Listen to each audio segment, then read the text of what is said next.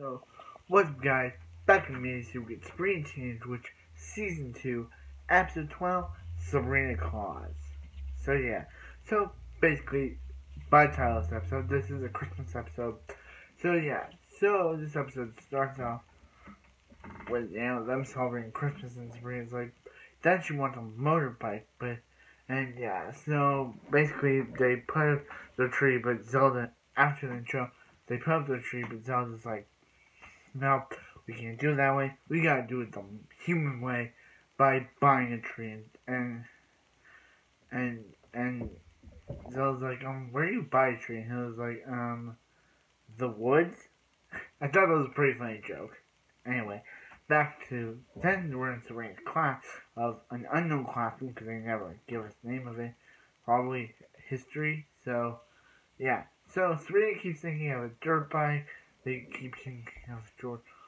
She keeps thinking of a motorcycle, a board or a board or a motor. So yeah, so yeah, and like, hey Sabrina, we're talking about her teacher's like, hey Sabrina, we're talking about a very bad war, and she's like, oh yeah, so yeah, so Sabrina learns that her powers are on the fritz, so she goes to this therapist, played by Jane Carr, and the therapist is like, brings up Sabrina's inner child, which the actress, this is the actress who plays Sabrina's inner child, only role, because check the IMDb, and this is the only role that this actress has played. So, yeah, and the therapist comes with that the reason why Sabrina's powers won't work is because she just wants presents, and she has egoitis, and her inner child just wants stuff. So yeah, I thought that was a really cool kid actor that they got to portray the inner child of Sabrina. Thought that was really cool. But anyway, so yeah, so they get this guy Bob who's really Santa. Yeah, they say he's really Santa. So he tries to help Sabrina discover her and he hurts himself. So basically, since he's Santa, as they say, Sabrina and Sam the cat have to deliver presents to the entire world. And yeah, and there's even this guy named Fritz who's like, Mayday, Mayday, everything's Mayday, Mayday, and yeah, so Sabrina gets on her magical vacuum cleaner and goes, and she gives Libby a gift, she gives Harvey a gift, and yeah, and basically after doing all that stuff for Zelda, he reveals that he wasn't actually hurt. He just wanted to. This Santa isn't actually hurt. He's also played by the guy who voiced him on Toy Story. So, and Mr. Dooley on It's a Rule, which is really cool. So he reveals that he wasn't actually hurt. He just wanted a time away.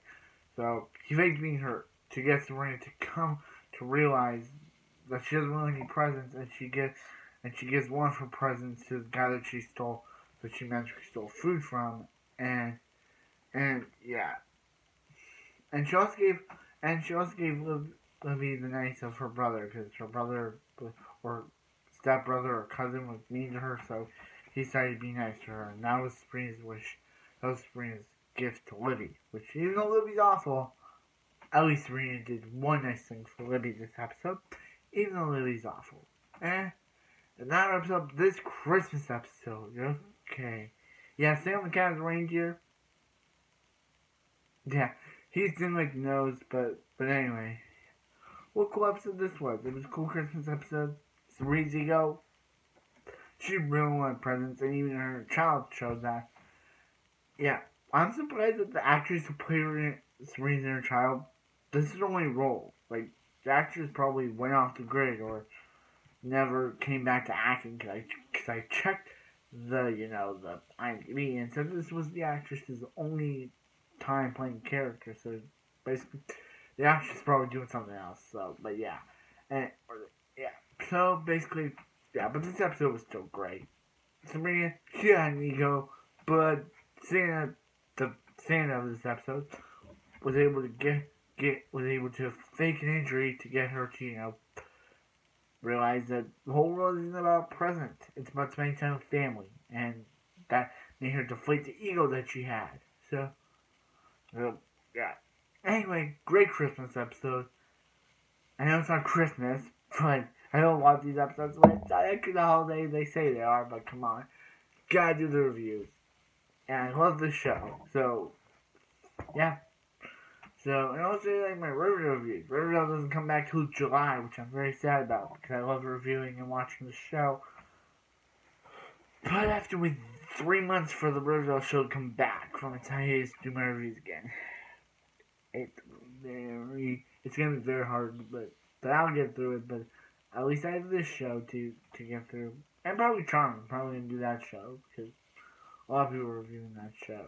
So, tell me if I should recommend doing Charmed, not the reboot, the original show. Not confused with the reboot, but tell me if I should do the original Charmed show because I would love to watch that. After watching this show, kind of getting into that one. Haven't started yet, but you know me, bottom night. So yeah, so like, comment, subscribe. If you guys have a wonderful, night. Yeah.